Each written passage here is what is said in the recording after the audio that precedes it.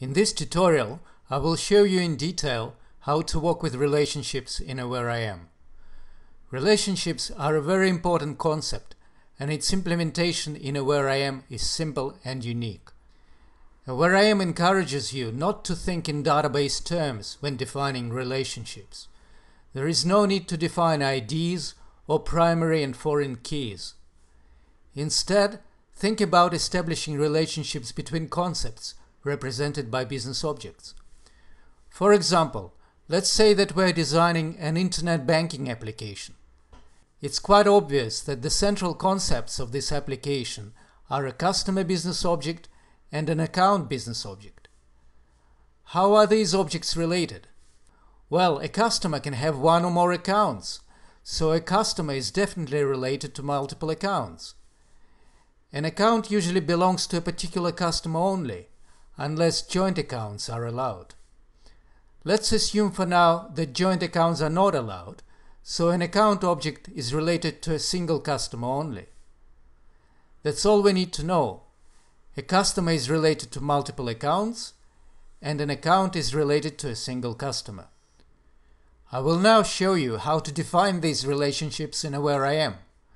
We start with defining both objects that we have been talking about, customer and account. Let's define our customer and define some simple attributes for it.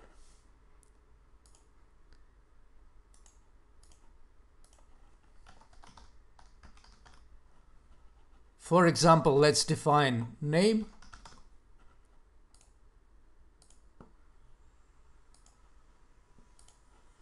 and date of birth.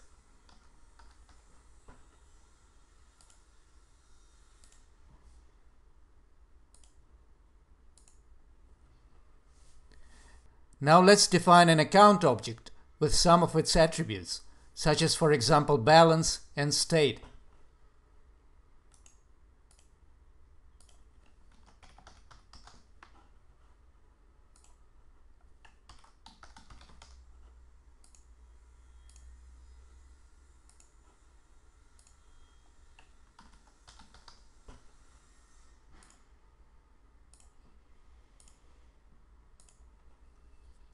Now let's define a relationship between a customer and account. To do this, we will define a new attribute in the customer object called accounts.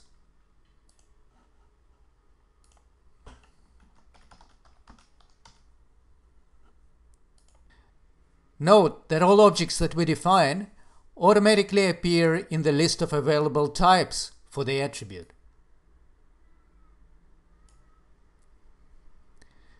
The type of an attribute that represents a relationship must always be chosen from the list of existing objects. In this case, we choose account. Because a customer can have multiple accounts, we tick the multiple allowed checkbox. Whether this checkbox is ticked or not is very important. We will ignore other options for now. Let's now look at the presentation options of the accounts attribute on the customer. We can see that by default, a Where I Am shows accounts of the customer as the table of items. So the user will be able to see accounts related to the customer. I will explain this in more details later. For now, I will just add a couple of operations to our table.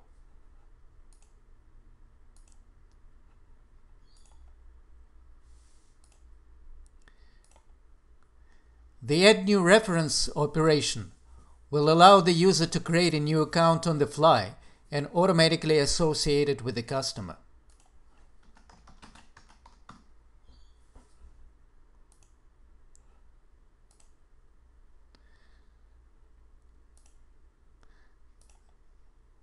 The Add operation will allow the user to select from a list of existing accounts and associate selected accounts with the customer.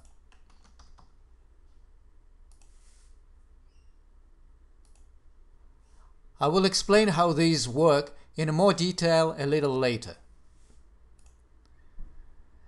This is literally all we have to do to relate customers with account. Let's see now how this looks in the browser.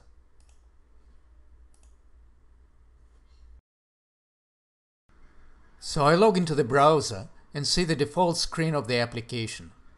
I will then create a particular customer.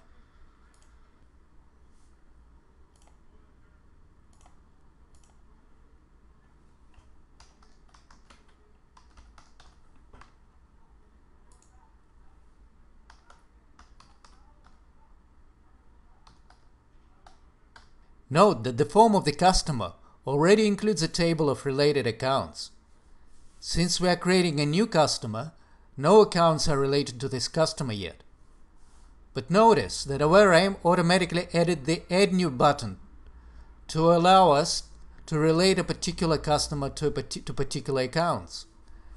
At the moment, we do not have any existing accounts, but the Add New button allows us to create one on the fly and automatically associate it with the customer that we're creating. Let's do this. When I press Add New, AwareIM automatically pops up the form of the account object.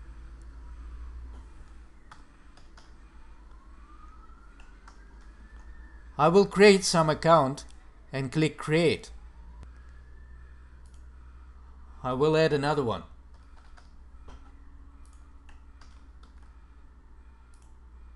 Notice that the new accounts are immediately displayed in the table of associated accounts. Let's now create our customer. The form is blanked out so that we can create another customer.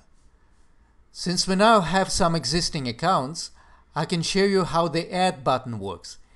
It just allows users to select from some existing instances and associate these instances with the object.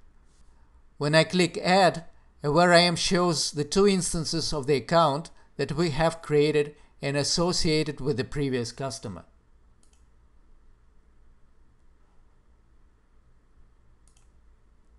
It doesn't make sense to associate these two instances with another customer, because accounts belong to their particular customer and no one else.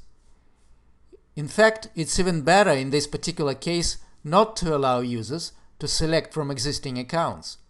So we should better remove the add operation from our table. Let's now go back to the customer I have created.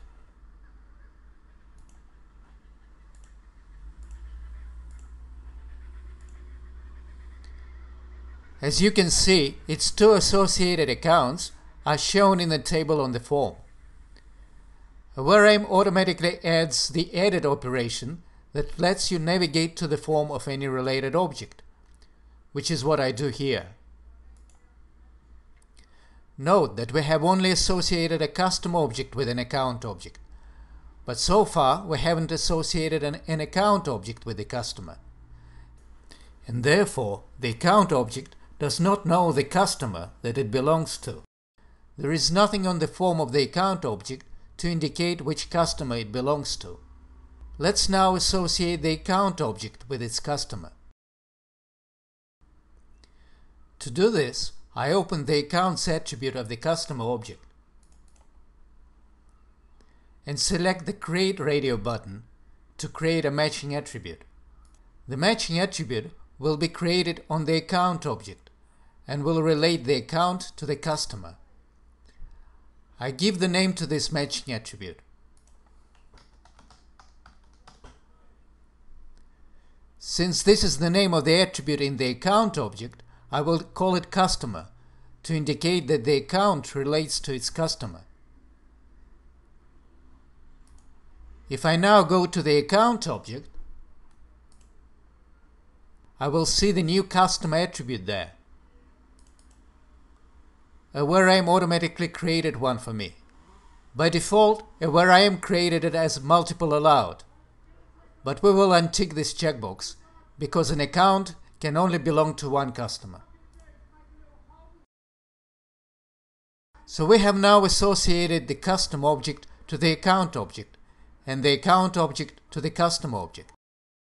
The relationship is represented by the accounts attribute on the customer object and the matching customer attribute on the account object. In fact, I could have and should have created the matching attribute right from the start. However, not all relationships need matching attributes, and I just wanted to show you how relationships work without matching attributes. Let's now go back to the browser and see how a matching relationship works. I will again create a new customer and then create a new associated account for her.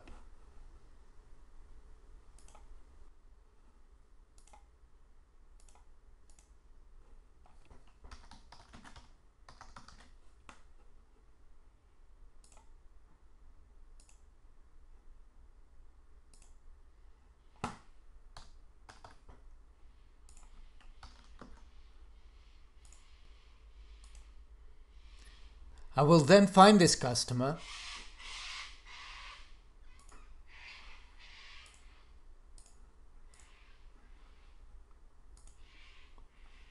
and I can see the associated account. I will navigate to this account, and now, as you can see, the form of the account object shows an associated customer. OneRAM automatically creates all these relationships. A customer knows about its accounts, and an account knows about its customer. That's all really. The only other thing you may need to know about relationships is parent-child relationships. By default, relationships are created as peer relationships. This means that both objects can exist independently of each other. Even though they can be related, they can exist on their own without their related object. With parent-child relationship, a child object cannot exist without its related parent object. That is, it does not make sense to have child object on its own without its parent. For example, in our case, we could make the account object a child of the customer. If an account always belongs to one customer, it doesn't make sense to have an account on its own without an associated customer. Note that with parent-child relationships, whenever a parent is deleted, OneRAM automatically deletes all child instances associated with the parent, because if the parent is gone, children cannot exist on their own.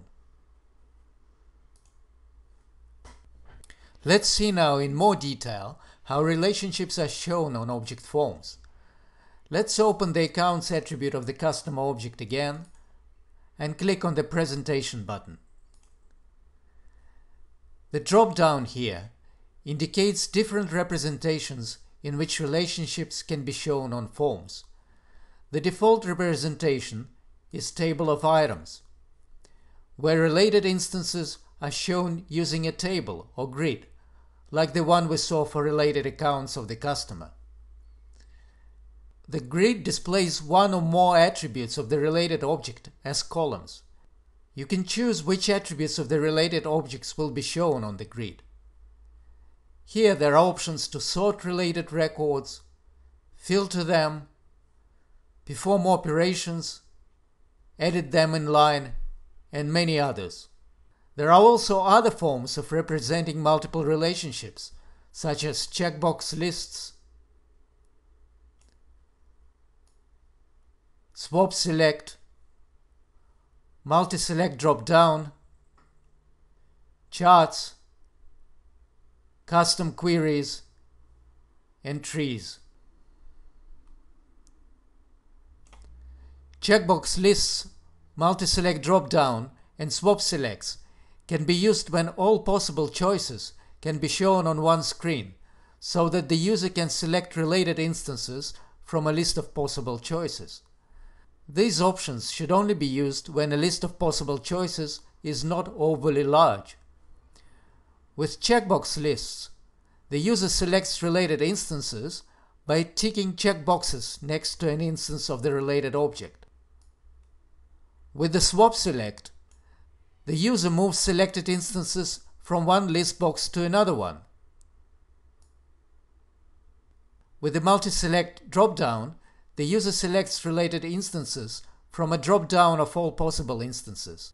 In all these cases, you can control how related objects are represented on screen and which attributes of the related objects are shown for each instance.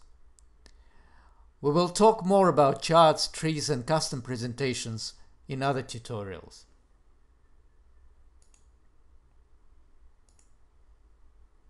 For single references, those references for which multiple allowed checkbox is unticked, the presentation options are slightly different. I will open the custom attribute of the account object and show you.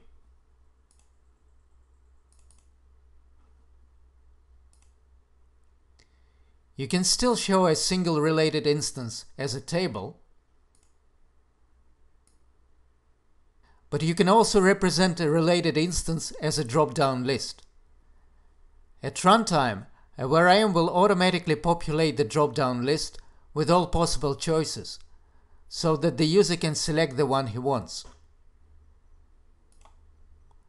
For example, if we wanted to select a customer when creating an account, we can do so by representing a customer as a drop-down. Here we can also select which attributes will be shown, usually just one. We can specify whether all possible instances will be fetched at once, or a where will automatically fetch instances matching what the user has typed. We can sort entries in the drop-down,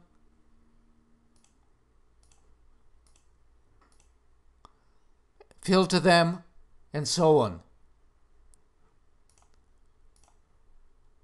Let's see how it looks in the browser. I will create an account object this time.